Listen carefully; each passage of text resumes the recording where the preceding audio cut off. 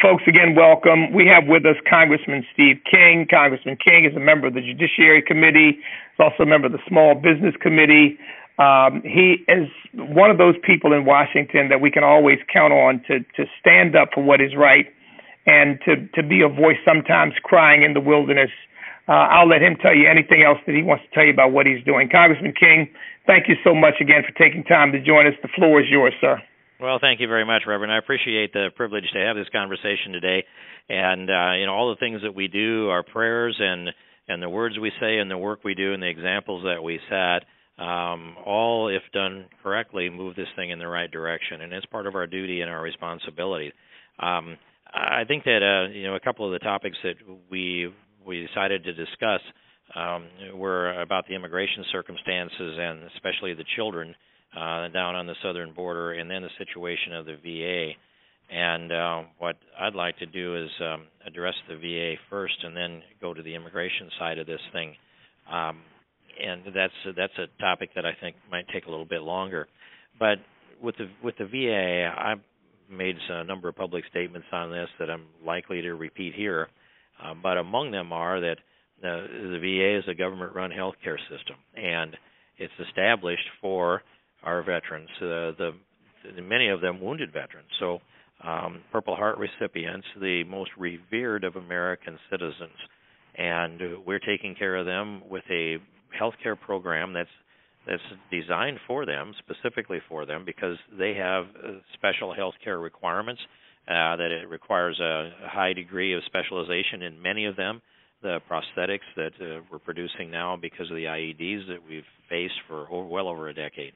And so if we have a government-run healthcare system that's designed for the most revered of Americans and specialized to a degree to deal with their specific injuries, and we can't deliver an adequate health care to them, that the average wait time was published here, I think yesterday, 90 or 91 days, the average wait time for someone to see a doctor or a specialist or get an appointment with a VA system.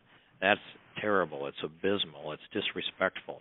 And how it could erode to that point and escape the notice of the many veterans they have working within the VA, I don't know how to answer that except that there's a lot of union involvement that writes up rules that keeps the reform from actually happening, and that and just an administration that hasn't been run from a competent perspective, I'll say from the White House on down.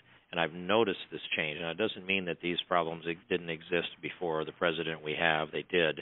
In fact, it looks like some of them began back under the previous administration. But they're dealing with a government-run healthcare system that continually writes rules for the whole country that aren't tied to the restraints that free enterprise puts in place. If you're operating a business for profit, there are naturally a lot of things that you must do that provide for better service if you're going to stay in business, because competition will do them if you do not. And I've spent 28 years in the private sector, and I know what happens if we don't have modern equipment, if we don't have we don't improve our productivity. The competition will do that, and they'll bid us out of work, and we'll be sitting there a has-been company rather than a cutting-edge competing company. That's also true in healthcare, and yet there are many good healthcare providers within the VA system, and we should not disparage the doctors and the nurses and the providers, but instead it's the problem within the administration, within the structure of the union, and the inability to clean out some of the dead wood and punish the people that have been so wrong in falsifying records. And there's something that was in place that was in the culture that bred that kind of thinking. So what I've been for a long time, and I'd say probably 10 years, is give our veterans a card, a plastic card like a credit card, one that honors them in their service. Let them show up at any healthcare provider and receive that service if they choose to go to VA clinics and choose to go to VA hospitals because of the specialty nature of the care there. Good. I would encourage them to do that. But that's how we end the lines. They don't have to wait in line any longer. And with that kind of a system, we owe that to them. And we should remember also that when dealing with our veterans, there was whatever the agreement was when they signed up, when they entered the military, if that agreement was for health care under certain conditions for life, that's what it is. We can't change the deal. They committed, they risked their lives, and many of them, when they committed that, lost their lives on the promise of the federal government. And if we can't keep a promise to our veterans, who could we keep a promise to? So I'd give them the card, and I'd remind people that what we see in the VA system today is what we will see in Obamacare if we're not successful in fully repealing it and ripping it out by the roots. So Obamacare has become a malignant tumor that is metastasizing, and it feeds off of God-given American liberty. And so if we're going to be the country that has an ascending destiny rather than a descending destiny, we've got to put in more free enterprise, more competition. We've got to eradicate the socialist elements that feast off of the God-given American liberty. That's the VA piece for me. And then on the immigration side of this, what's going on in especially Texas and Arizona, it is a human tragedy.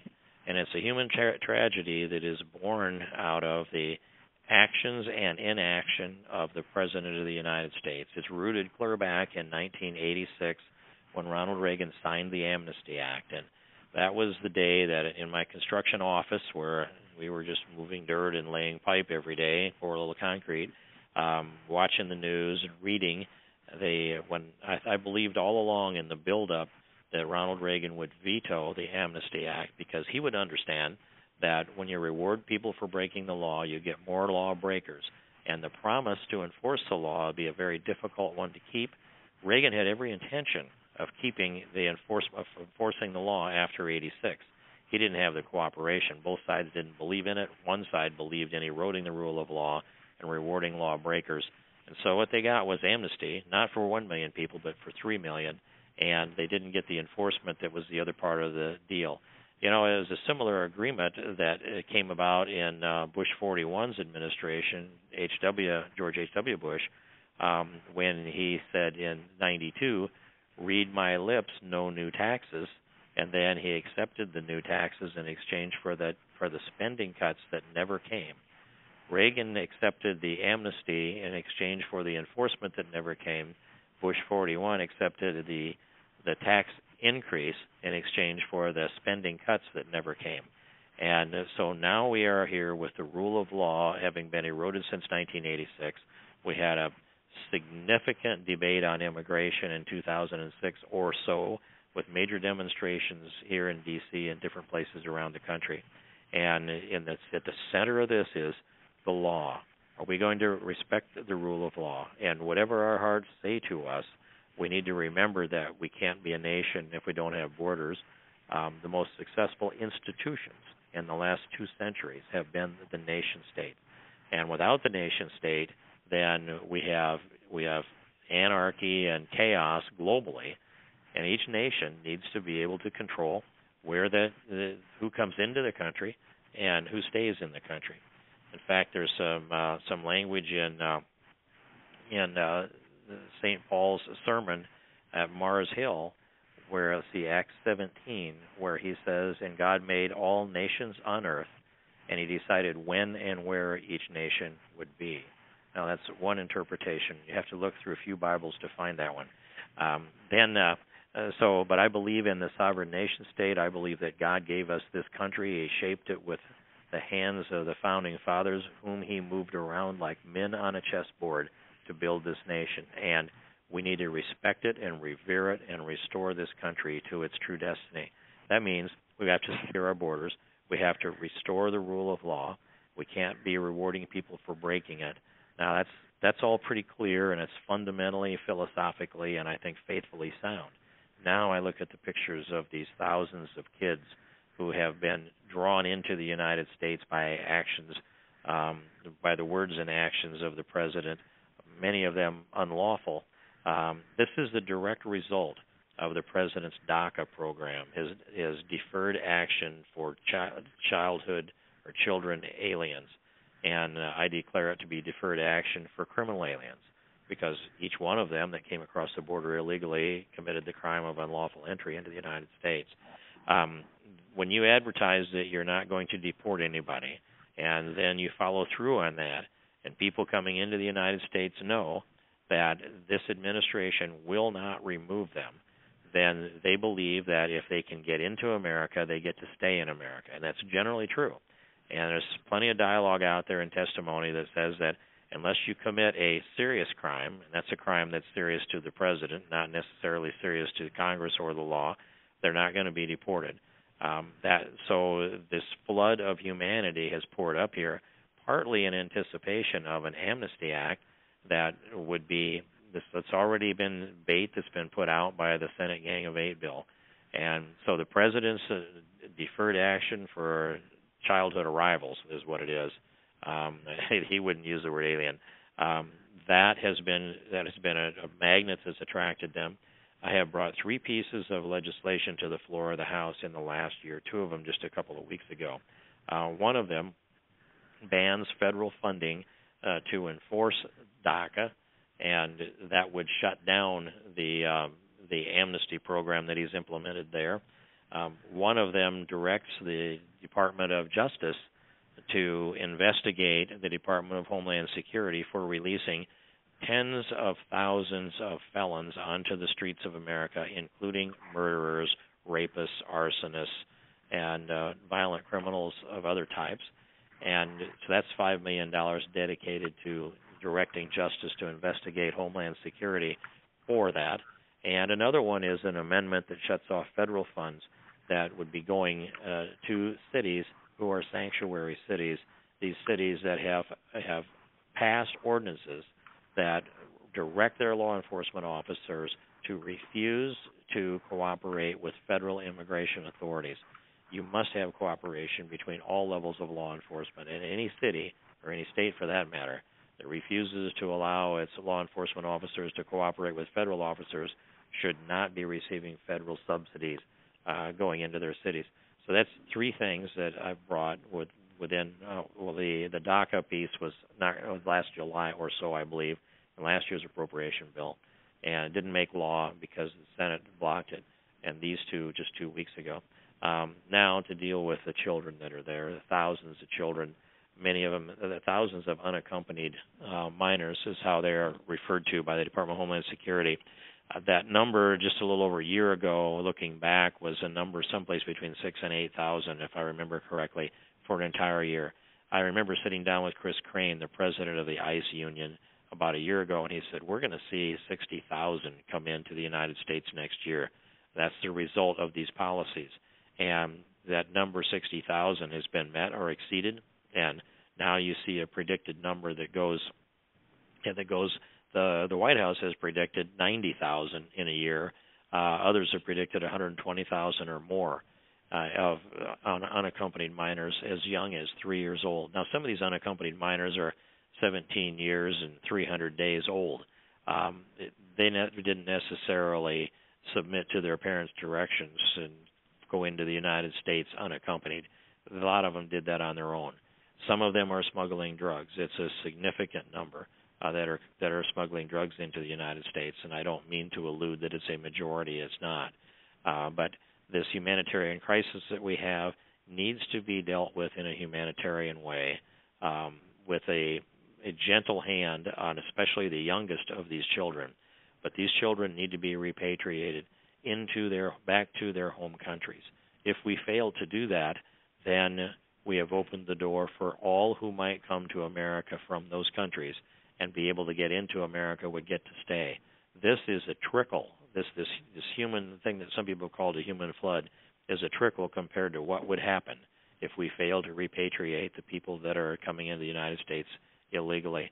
We'll have all the migratory population in Mexico, Guatemala, Honduras, El Salvador, Nicaragua coming into the United States if we don't enforce the border. Mm-hmm. So I'm suggesting this, that we say to the governments of those countries, it's your job to repatriate your children. And we can bring some of them to you. In fact, we may need to bring all of them to you. But you need to care for them in their countries, and you need to get them back to their families in their countries. Family reunions don't always have to take place inside the United States of America. And we cannot have ICE completing the crime of delivering illegal aliens that have been smuggled into America. If they intercept them before they arrive at their destination, ICE has picked them up and delivered them to their destination by completing the human smuggling crime. That is appalling to me. It's breathtaking to me.